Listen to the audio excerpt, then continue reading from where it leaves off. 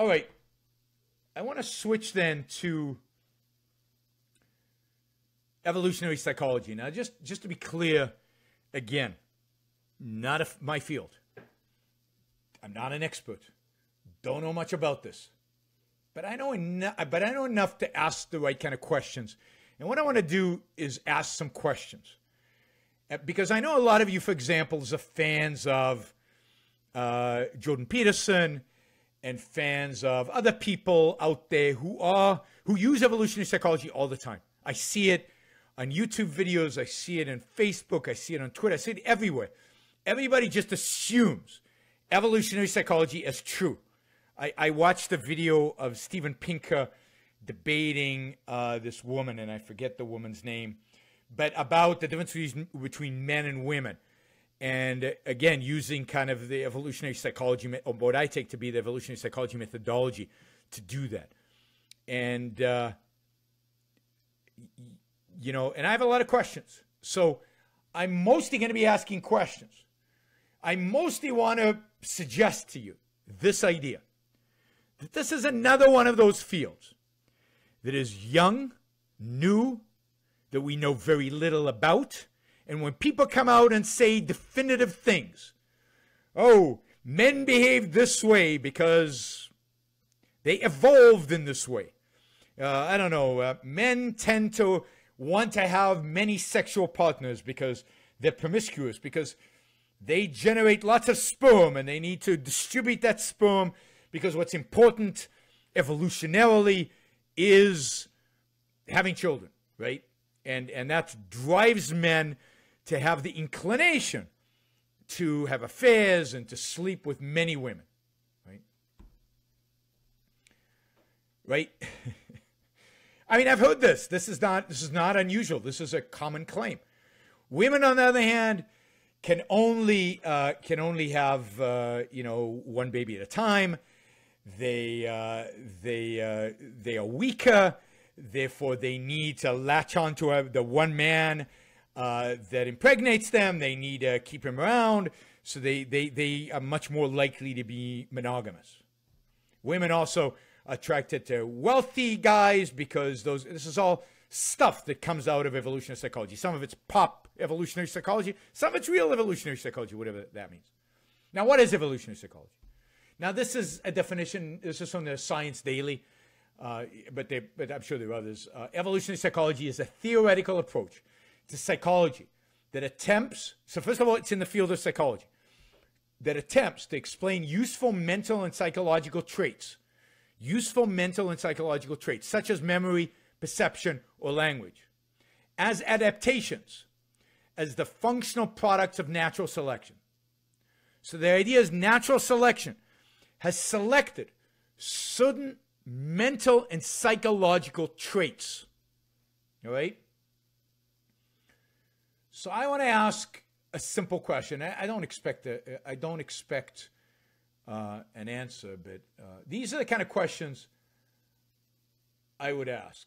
Do we understand in psychology? That's the field that does evolutionary psychology. Do we have a good understanding in psychology on what are traits, capabilities, and behaviors? Right? What are they?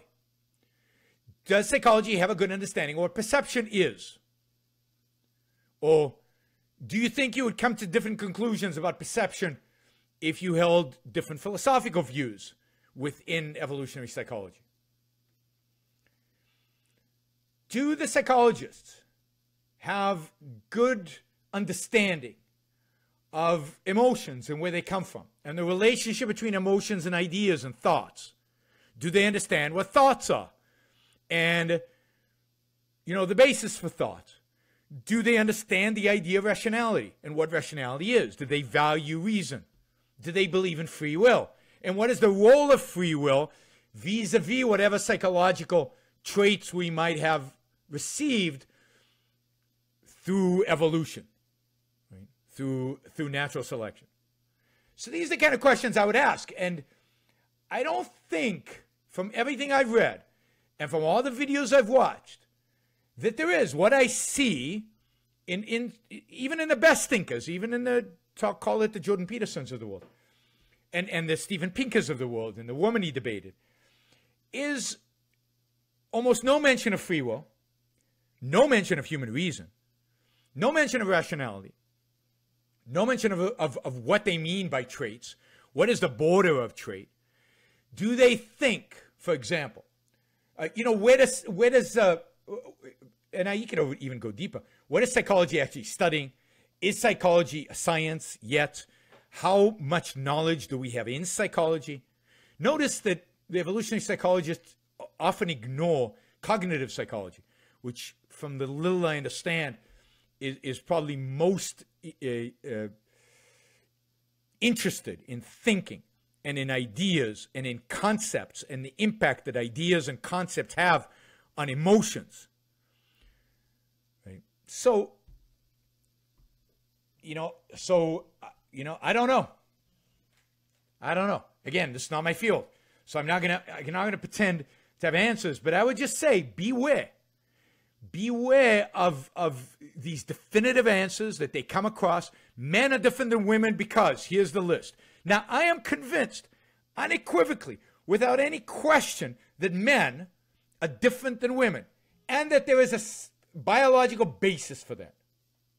I'm convinced of that. A biological basis and a psychological basis. That men are different than women. How? In what ways in particular? Again, above my pay grade. But the very fact that men and women are biologically so different is going to make them different in the way they relate to reality. The very fact that men and women have different biological experiences. Men don't have a menstrual cycle. I think a menstrual cycle has an impact on a woman. Now, what impact? I don't know. But it's an experience a man will never have. The experience of thinking, men and women have the same, right? The experience of, hammering a nail into the physical experience of having to walk, of having to think of it. All of those experiences are the same between men and women. And therefore, I don't think there's any cognitive difference between men and women in that sense. But there are differences.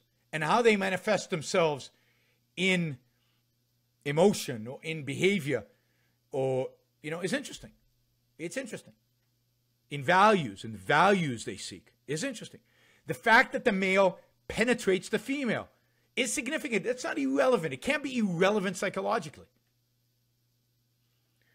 The fact that for the most part, men rape women, women don't rape men, that is significant. So all of that plays into the differences between men and women. And all of that should be studied. Now, there is a legitimate question, and that is, what traits, and I don't even know exactly what traits are, but what traits are genetic? So I can tell you that my two sons were completely different from minute one. In what way were they different? In how aware they were of their surroundings, how much sleep, how much they slept, whether the eye movements, the level in which they engaged with the environment around them, the amount of crying. So there are all these things. Now, do we understand those differences? Those are pretty simple. Right? So those are pretty simple, and I don't think we have a full understanding on them. So I'm not saying evolutionary psychology is determinism, is deterministic necessarily, although I think many evolutionary psychologists are determinists. But even to ask the questions of what are traits, what are inherited traits, what are learned habits, maybe traits are by definition inherited, what are habits, what influence do traits have on our cognitive functioning? What influences do our traits have on our emotions, on our habits, on, our psychology, on our capabilities, and ultimately on our behavior? I think that evolutionary psychology is way too dependent on statistics, way too dependent on storytelling, that is making up evolutionary stories that explain what they want to explain. They've got a theory, and then they go back and they find a story in evolution to explain it. It's very, very questionable as a science. And Ayn Rand said that in her lifetime, she said psychology was in its infancy. It was just beginning as a science. They were just starting to think about what were the relevant questions. And I think to some extent that is true. And if that's true, if psychology is still very early, then evolutionary psychology is even earlier. And evolutionary psychology won't be a fully fledged science until it has those psychological foundations built, until we understand more of what we are talking about. What are the core scientific questions we have to ask? What is psychology? So my suspicion is that much of what you hear in evolutionary psychology is just not true. It's statistics and correlations and I saw this with Steven Pinker's presentation. A correlation is not causality, and they try to attribute causality, and they come up with biological evolutionary stories to make the causal attribution.